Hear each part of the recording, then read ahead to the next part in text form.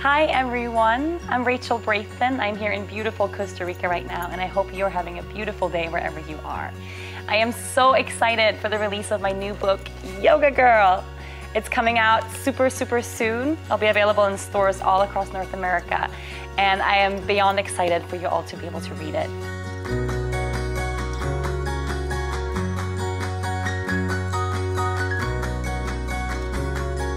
It's been a year of creating this book, and I have such an amazing time finding inspiration and to share my love for yoga with all of you. Whether or not you've been practicing yoga for a long time, or if you're brand new to the practice, this will be a great book for you, and I can't wait to hear what you all think.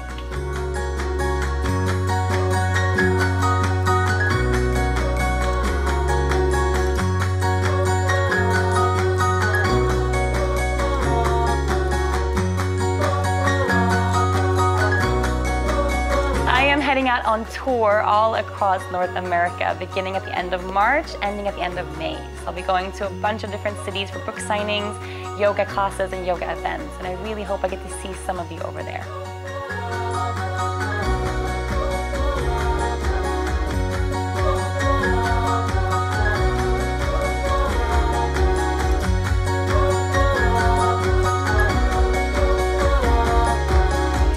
You're having a lovely day, and I hope I get to see you soon.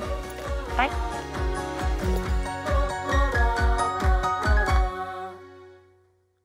Oh, wonderful. Hi. Hello. So I get to ask you questions. Where do I start? Well, you've been burning up the city this week. How are you doing? I'm still very ecstatic to be here. Everybody's so positive and so happy. I'm getting a little tired, but we have 4 days to go in New York. And that's one of the things that I love about you is even though you have this beautiful, happy, lovely life, you're still incredibly real. And I think that's why you have so many followers, is you're not pretending for everything to be all flowers, but then you still find the love behind the chaos. How are you dealing with burnout? That's one of my questions. I know I've been home 13 days this year, and I know that you have a very similar tour schedule and don't spend much time at home in your beautiful Aruba. How are you dealing with that? I've learned since last year how to schedule in time to be off, which is something that took me a few years to realize. Last year I spent 40 weeks traveling out of the year, and at the end of the year I was just completely done. And I realized now for this year, you know, we have this book release, and I didn't know because I'm a first-time author, but every time someone buys your book in another country, it means you have to go there. Which means I have to travel, and so every time another country picks up the book, it's like, yay, and then, oh crap. So I've learned now in the schedule of all of these amazing things I have to actually put in the morning, you know, yoga practice. I have to put in the evening, massage or meditation or free time with my dog. You know, it has to be in the schedule for it to happen, or it doesn't happen. And I have to admit, the first time I heard about you, I was like, someone so young, being out there in the yoga world like this, and has she really earned it? And is she giving one-line hallmark messages, or is it coming from a deep place? And then I started looking in, and I could find nothing to pick holes.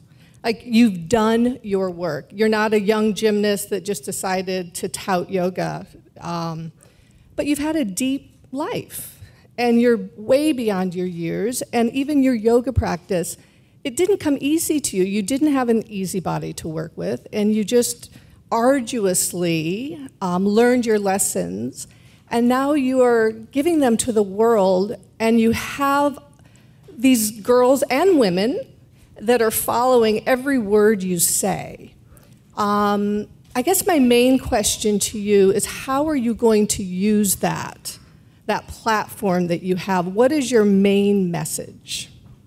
I think it's a really good question, and it's been something that's evolved throughout the past years. I I didn't become a yoga teacher to gain fame. You know, I feel like they're very contrasting ideas. So it was a big shock and kind of a whole new life to adjust to. Me and my husband were very private people, and now we walk down the street in New York and people left and right are like, "Hey, yoga girl!" You know, they know our dog by name. It's crazy. But in the beginning, when all of this happened so very quickly, I didn't have a plan. You know, I just went with the flow of things, and all I wanted to do was teach and have people come to class. So I was really, my first intuition was I don't want to use this to sell a bunch of stuff. And now, I mean, I could have probably made $1 million selling 1 million pairs of yoga pants if I wanted to, but immediately I felt like there is an opportunity to connect to a deeper level of people's consciousness, even through something so superficial like social media, right? And it's something that we see every day. Young girls today, I feel, you know, wake up and the phone is here, and you go to bed and the phone is here. So what you see really affects how you feel about yourself and what you manifest in your life, and a lot about your self-worth.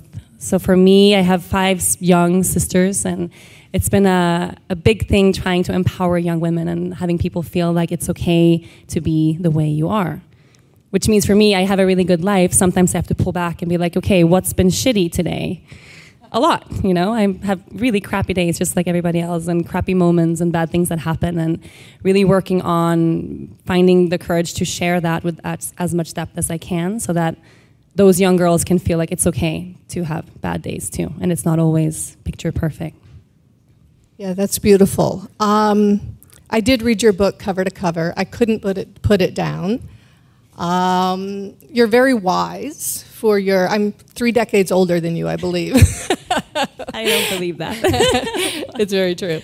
And I have 3 daughters at college right now. We have 3 daughters in college. And they're very inspired by you on a daily basis. And in your book, you mentioned being drugged 3 times. Luckily, it didn't turn into what it could have turned into. But college rape is 1 in 6 girls right now, or sexual abuse. I'm wondering if this is something that you can and will address. I mean, just knowing your self-worth is a big part of that. As a mother of 3 daughters in college, it's one of my biggest fears.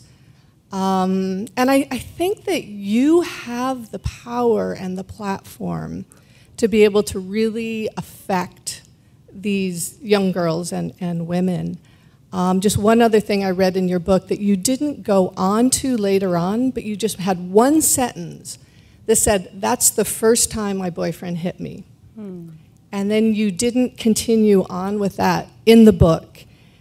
And I guess I'm just wondering if that's something that you can address, because there's so much abuse of these young girls.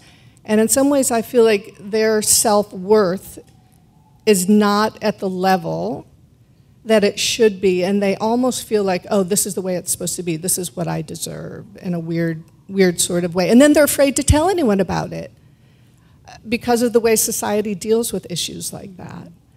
No, I feel it's very true. If you follow me on Instagram, yesterday I shared a stupid selfie walking down the street, just sharing, you deserve a good fucking life. If I can curse right now, I'm sorry. But that's what I wrote. And it was sparked from, I receive a gazillion amounts of emails a day, and I was just leaving the hotel, and a girl wrote me an email, a long email about how after reading my book, she sat down and had her first real meal in weeks. And just the idea for me to have that, a self-worth that is so low that it's not automatic, right? That we feel that I deserve good things. I deserve a relationship where I'm cared for. I deserve a job where I'm fulfilled. I deserve to look in the mirror and feel like I like myself. You know, it's a foreign idea. So sometimes the things that I write, they're very simple. You know, it shouldn't be that complicated. But for young girls today, it really, really is. And I feel it doesn't so much, you know, of course it has to do with society, but a lot of it comes from us and from taking that first step into realizing that we do deserve a good life and that I am worth a lot. And, you know, we don't end up in those situations where we are taken advantage of if we really stand our ground and we know what we deserve. And a lot of that, you know, it comes from having people to look up to and good inspirations out there. And I feel like right now there's a lot of, you know, there's a lot of celebrities and Victoria's Secret models and all these people, I'm sure they have beautiful hearts, but it's really hard to inspire young girls to be themselves if everything is so unattainable. And I try to show all sides of that as much as I can, you know. But I'm 26 years old. I haven't, you know, lived a full life. I do my best. And right now it's just reaching out to as many people as I can. That's beautiful and so needed. So thank you for inspiring my 3 daughters. Thank you. How are you using, you have a beautiful physical practice. Hello, handstands on the beach and full lotus sometimes, I've seen that.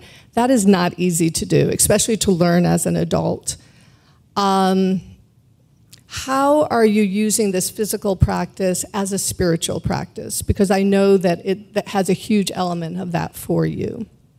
It does, and this practice didn't come easy to me. You know, I found meditation first and breath work. That's how I started the path towards yoga. But I had so much back pain when I first started that I couldn't touch my toes, you know. Simple twists took a tremendous amount of effort for me. And my first years, even the year before I went to teacher training, my husband would come home, or he was my boyfriend at the time, and I would be in a puddle on the floor on my yoga mat, couldn't get up, and he would say, "Oh, did you try that triangle thing again?" You know, triangle pose, which is kind of a basic pose if you do yoga, was my nemesis. Like it was so hard for me to conquer that pose or to even find comfort in that pose. And that was, I don't know, 5, 6 years ago, something like that. So it's not like I'm a gymnast and all of this came easy, but I had to really take things step by step. And a lot of that was letting go of old tension that was stuck in my body. And so much is emotional and really going deeper into the heart. And then the body follows. You know, I feel like we can choose to go only the physical way, and it's going to take us a long time, or we can delve into the heart, even though that's way more terrifying, you know, but the body will follow a little bit quicker. So it's almost like the body is a roadmap for all of our stories, all of our past traumas. Do you feel like that? And then when you're in the yoga physical practice, you get to those deep places where we've maybe stored and buried things that the mind has forgotten about, but the body hasn't. I mean, how many times have you laid in Shavasana and wept? And you didn't even know why, right? Almost every day. I cry in everybody else's Shavasana. Always, all the time. I know, we'll be teaching, and there'll be, you know, however many people in Shavasana. We can't bring them out because we're crying. Right? It happens a lot, yeah. And that's the best part of being a teacher, I feel, is that connection, you know. Right. You have this ability and responsibility, right, to touch people on a really deep level. And I think you're doing a beautiful job. I really do. We were in the green room talking about our similarities, which are uncanny. Crazy. Crazy. I mean, I just wrote a yoga memoir, and that is hard work. Hard work. And you have a partner that stood by you when you were doing it. And that's hard work. To keep a relationship together. And I know that you're very married. Very married, yes, very married. As am I, and he travels with you and you work together, and that's not easy. That's, you know, to keep all of that, those balls juggling. Mm-hmm. And that brings me to my next question. I know he's a yogi as well, maybe more recently, and he's teaching? He is. Not as much. It's not his... the way I really found my, you know, this is my calling, this is it. He found the practice not through me. I nagged and nagged for years, and it just was not for him. And he needed to find a man teacher. That was really a big thing for him, you know. Yoga is not just for, he thought yoga was a hippie thing, because all he'd seen was traveling with me in South and Central America and in jungles, and it's all, you know, all my friends have hemp clothing and granola, you know. So for him to find a regular man who was just a proper regular person with a normal body, normal job, normal guy, with a really advanced practice, that was his inspiration. And he said, wow, okay, I want to go there. So he found the practice all on his own, which I really love, because it's personal to him, you know. But when we do retreats, we co-teach, and he's definitely none of this would be remotely possible without him.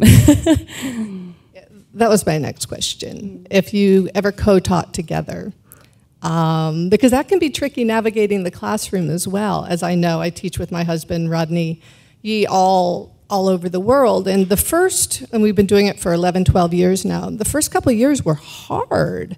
It's like, you've talked a little too long, buddy, and we're going to talk about it outside of this classroom.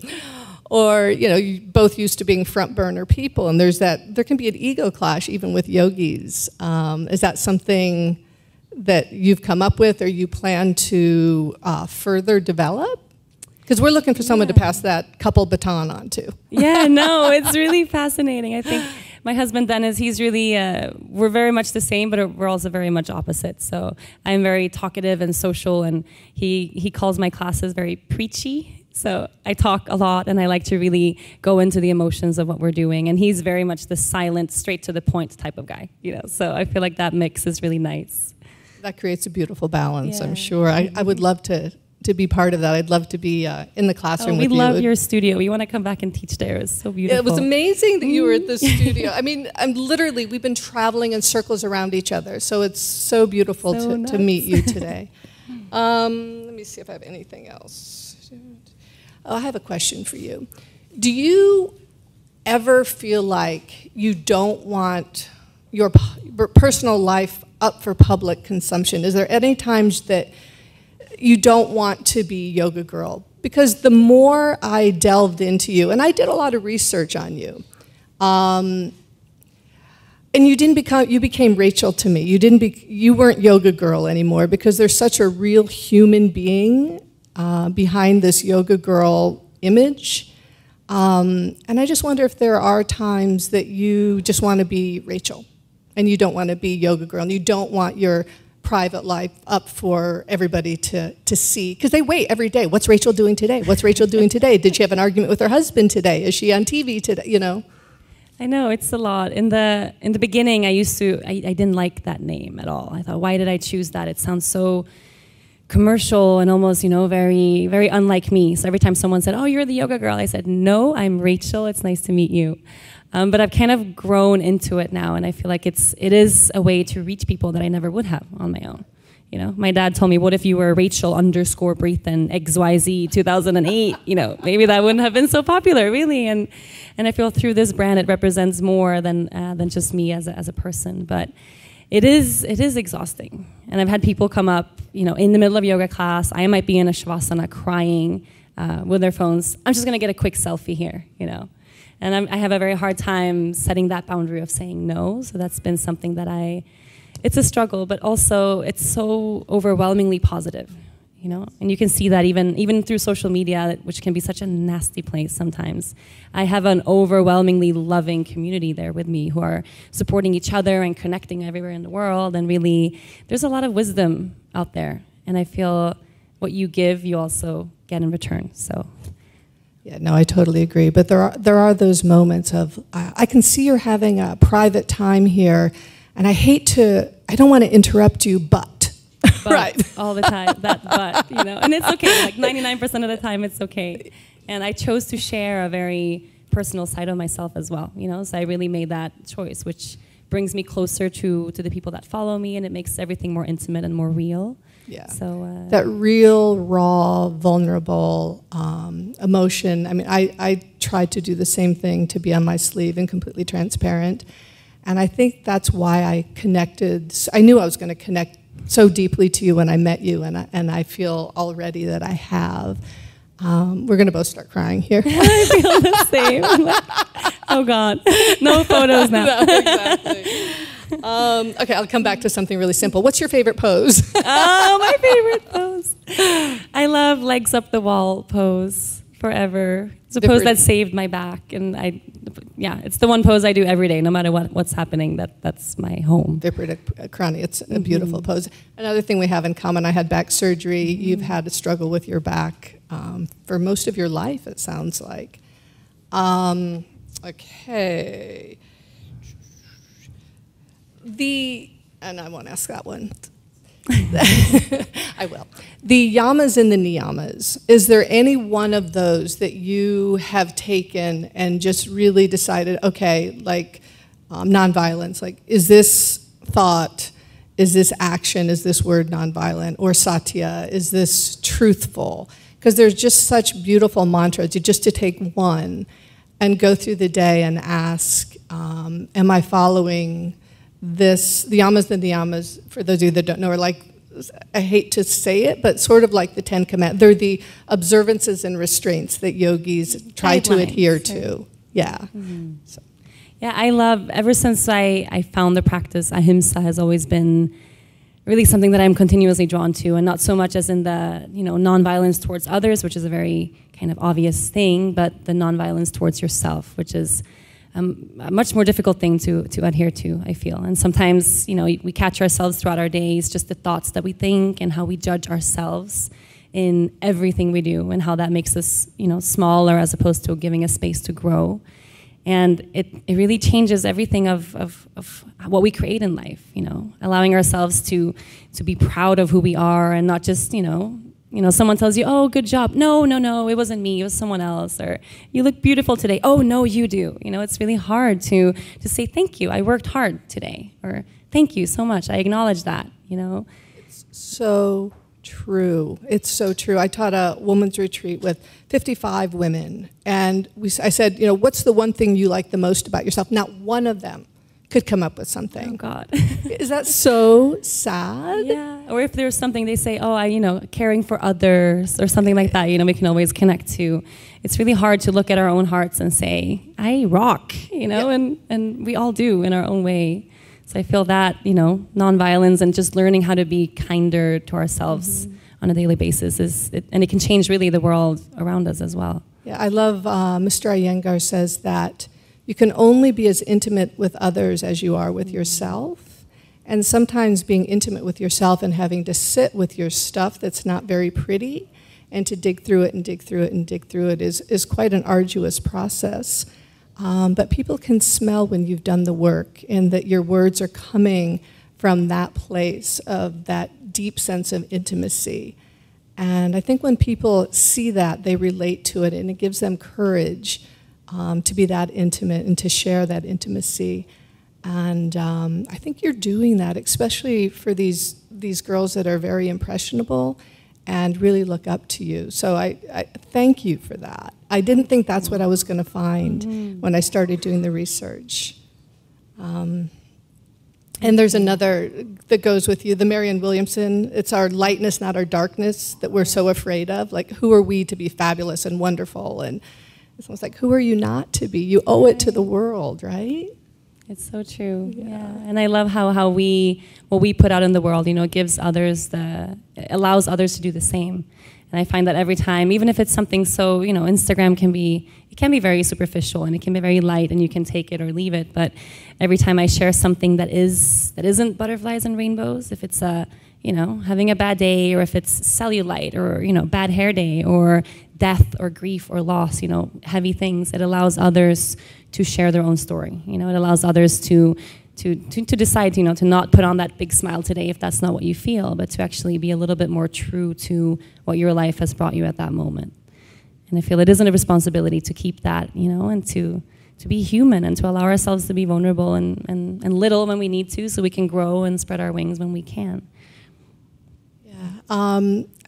I know that my physical practice and meditation and pranayama practice has gotten me through some great losses on the mat. How do you think that has helped you? I know you've had some intense losses in your life and some struggles. And how do you think that the yoga practice has helped you get through that? I mean, I know it's helped me immensely. I had a big loss last year. My best friend passed away in a tragic accident, and the first thing that happened was I had surgery the same day that she passed away, and I couldn't move. So I had, months of not being able to sustain a yoga practice. I couldn't roll out my mat, couldn't go to the bathroom on my own. It was really, more than one loss, so to speak, as I couldn't continue that salvation that I had on the mat always. And it was something that I learned at that time, that yoga can also be an escape. Anything can be an escape if we make it, So if you're having that horrible moment, and you can either sit with it and feel it and let it, burn and transform you, or you can run away and you can drink that bottle of wine, you can run away and eat a whole bag of chips, or you can run away to your downward facing dog and just close off that way too. And I feel yoga definitely saves me, but sometimes it's almost like a place to escape to as well. And using the practice in a way to sit and feel, and not go too deeply into the flow of the vinyasa and the poses and the physical but to let it be a place where you can cry, like we said, to feel, you know. To really steep in the loss. Yeah, one of my favorite stories, there's an Indian guru whose son had died, and he had millions of followers, and this is similar to what you're doing here. And every day the followers would show up, and he would sit there and just cry, and just cry.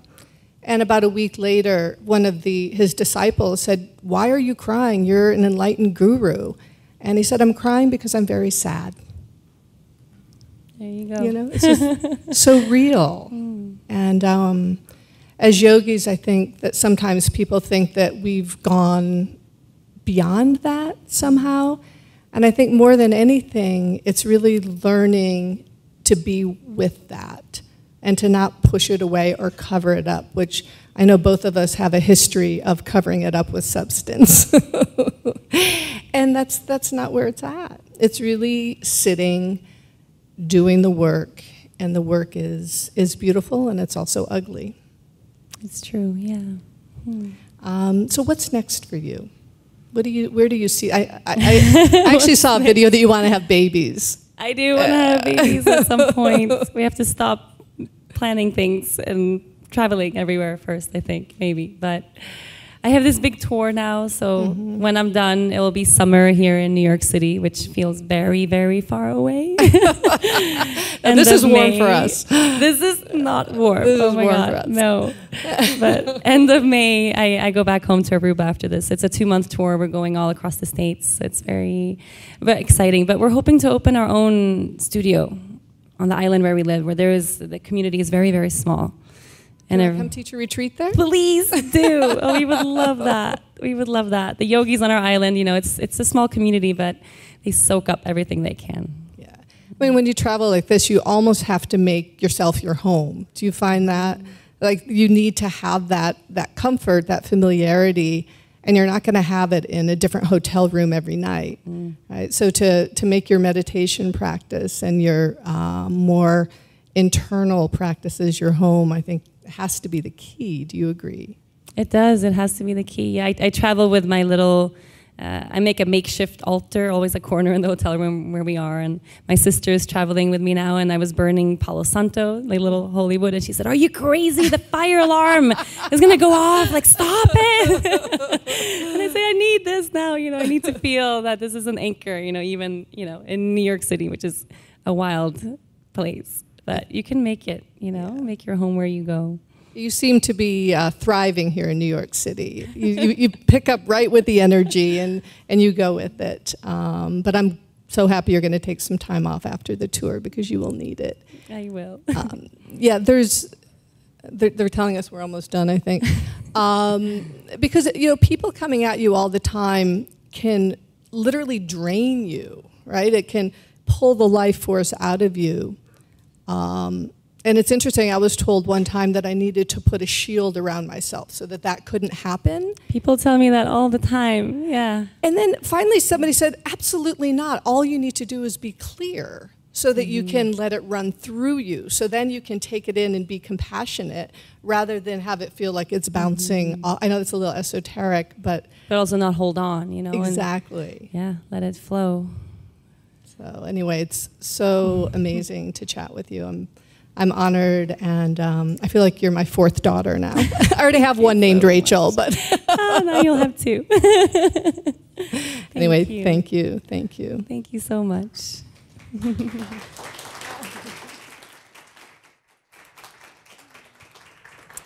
We have time for some audience Q&A.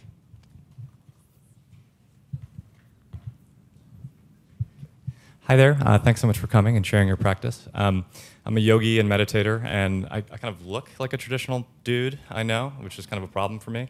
But I'm curious, I notice in this dialogue about mindfulness and consciousness and growth and where we are in the world, it's very easy to slip into talking about men and women in this kind of binary black and white state.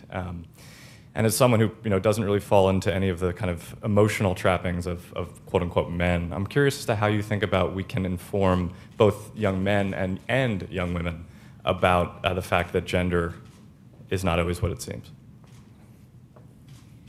I love that question, and I love that you practice yoga and that you know, you are who you are. And I feel like we can come to the mat with all of these, you know, ideas about this and that, whatever separates us from everybody else, right? And we can focus on what makes us different or what sets us apart, or we can see what makes us all, you know, human and what actually connects us. And I feel in the practice, especially in a community practice, in a room, and we're all breathing together, moving together, we can actually feel that one beating heart, you know, all as one. And it takes a little bit of courage to go there, you know? And once we feel that look how much I have in common with all these people, whether or not they're women or men or old or young, or, you know, we all share that same longing to be happy, I feel.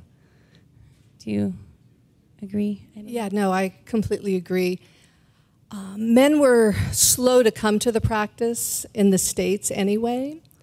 And I think the ones that are paving that path are incredibly brave. It's not as easy for men, usually, to go into that deep place. And initially, when I started teaching, there was 90% women and 10% men in the class, and that is changing rapidly. Sometimes one of the hardest things for men is, what do you mean I have to take my shoes off? I have to be in bare feet. And also, I know this is generalizing, but a lot of times I think men need to know they're already good at something before they walk in the room, or I'm not flexible, I've been lifting weights so I can't do yoga. But once you get them into the room, I think that I know that they can be touched and transformed just as deeply as anybody else. I know a lot of my daughter, who's 19, a lot of her male friends started coming to yoga, and it's just so beautiful to see them get in touch with who they really are, with the depth of their being, and to be able to break down those barriers. So thank you for being one of the brave souls that are paving the way for other men.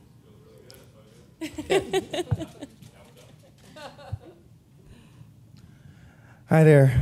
Thank you, guys. It's very inspiring. And it's funny that you mentioned that, just because I'm kind of new into yoga. So I was kind of wondering, you know, as a guy, I feel like it's more mental than physical, but I just wanted to know if there's any basic tips or, you know, information you guys had, you know, when you're doing these poses and keeping that strength. You know, is there any tips or feedback you guys can give me so I can, like, try to get better at yoga? I think you're doing it already. I mean, you're inquiring and you started the practice, right? That's why it's called a practice. We're never, ever finished. So even those times where you maybe come to the mat and it feels like, oh my God, this is so hard, and everybody else knows what they're doing, and I'm the only one in the class, I have no idea. You know, everybody starts like that. Everyone, like even us, like everybody. I couldn't touch my toes when I started it. I felt like everybody was so advanced and so graceful, and, you know, it's really about just sticking with it. And if you have a day where it's crap, then feel that. And let that be that day. And then you know, a day sometime soon, you're going to walk out of that class feeling like Superman, because, you know, that's how it transforms us. And then you'll go back to feeling like crap. And then you'll feel like Superman again. And that's how it flows. Yeah, it's fine to start with just a physical practice and to let that, it will evolve into something more than that. But a lot of the reason people come to the mat is for the physical practice. And the physical practice, I mean, to be not flexible doesn't matter even one iota. We have one of our main teachers named Richard Freeman, who's an amazing, almost an alien. He has so much information in one lifetime. I don't know how he got it. But he came to us and he said, I just saw the most beautiful back bend I have ever seen in my entire life. And it was a 90-year-old man who was just standing up and just like, you know, it was just so even and so beautiful. So balance comes in many shapes, sizes, age, genders, and that's what the practice is about, is finding that balance, that personal balance. So come to it physical. It's completely fine. It's completely fine. Hi there. My name is Katie. Huge fan, Rachel. Love that you share so much with such love and grace every day and find it really inspiring. I do practice yoga pretty often, but just wondering, do you practice every day? Do you find that really important? And if so, how do you find that motivation? And is it okay for you to just do 5 minutes if it's not a full practice for an hour? How you kind of fit that into your daily schedule? Yeah, do you guys know the hashtag yoga every damn day? Yes. So no, not many people know this, but I started that hashtag years and years ago to inspire. Yeah, thanks. It has a life of its own now. It was actually my husband. There's skate every damn day. He's a skater, skateboarder, and yeah. Anyway, there was lots of challenges out there, like in social media challenges in the beginning of the yoga on social media. You know, there was lots of advanced poses and people telling people through Instagram, do this pose today, this pose tomorrow, and this pose today, this pose tomorrow. And I started getting emails from people saying, you know, I injured myself. I was doing this headstand with no hands in my office, and I hurt my neck. And I said, okay, well, you know, yoga is a great thing, but it's so much more than a pose. So I started that challenge. It was 1 month, and anybody could join, and the idea was to practice yoga every damn day for 1 month. But yoga is so much more than the physical practice, right? So it doesn't mean that you have to come and take a vinyasa class 90 minutes every day, and that's exhausting. Seven days a week, very, very few people can and feel good sustaining that. And that means for some people, we do 5 minutes of breath work before we go to bed, or you do 20 minutes of meditation, maybe some restorative yoga, and then 3 times a week you take that power class, you know. But having the habit of rolling out your mat every day, and then whatever comes, just let that be okay. If it's 5 minutes, or an hour, you know? And then you feel like, you know, you were here. And with time, I feel like it will blossom from those 5 minutes. It turns into 10, and all of a sudden you were there for 30, and you're like, wow, you know, this was a good moment. So a little bit of routine, but whatever you can do, I feel is good enough. You covered that one. Good. Hi, I have a very practical question. Here at AOL, we have a beautiful office, but I too suffer from back problems. I was wondering if you have any tips for things I can do at my desk or in my free time. Go ahead. Yeah, no, both of us. Good. I just shared a blog on rachelbrathen.com on office yoga. I've been to so many offices this week. Everybody's corporate in New York. Everybody sits in front of their computers, and it's been very, very popular this week, that blog. So just it has some stretches and some things you can do in front of your desk. Yeah. Did you say you're having difficulty with breath? Oh, back neck problems. Back okay. problems. Yeah, there's a lot of texting backs and texting necks and computer backs and necks. I would recommend a couple of things. The Viparita, the legs up the wall, if you can sneak that in at any time in your day. Another thing is a restorative back bend.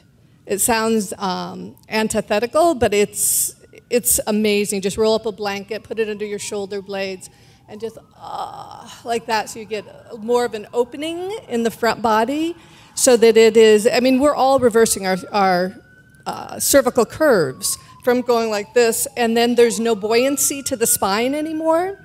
Like, we need all of those curves in our spine, and if we reverse them, then the back is gonna hurt, because it doesn't absorb the shock, especially for a walking city like New York City. So to get those natural curves back with a restorative back bend, legs up the wall, is priceless. We have time for one more question. Hi, my name is Mia. I have a quick question for Rachel. I'm also a casual practicer of yoga. It's really my girlfriend who has inspired me to try and be more consistent. She's a big fan of yours. And I was wondering if in your practice, in your experience, in your journey through yoga, what the importance of mentorship has been for you, if there has ever been a mentor figure. Sarah really is mine, because she encourages me to practice as much as I can, and that's the best way I also learn. And I'm wondering if you have any figures in your life that have been that for you. Thank you. Yeah, I have, and for me, my mentors have always come and gone. I feel like I have one in Colleen just after today. It's crazy, but I feel like teachers are everywhere, you know, and we ask for them and they show up at the perfect time. So my mom has been a huge inspiration my whole life, and not just because it's, we have this great relationship and she's so strong and everything is awesome, but seeing her dealing with struggles has really inspired me, to try to be as real as I can and to allow myself to be vulnerable as well.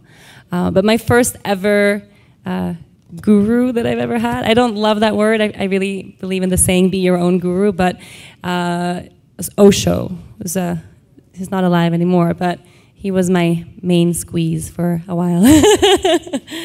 But yeah, I really think so. And finding a mentor in your best friend, I mean, how wonderful is that? It's amazing. That was one of my questions for you, too. So thank you. Thank you. Thanks. That's it?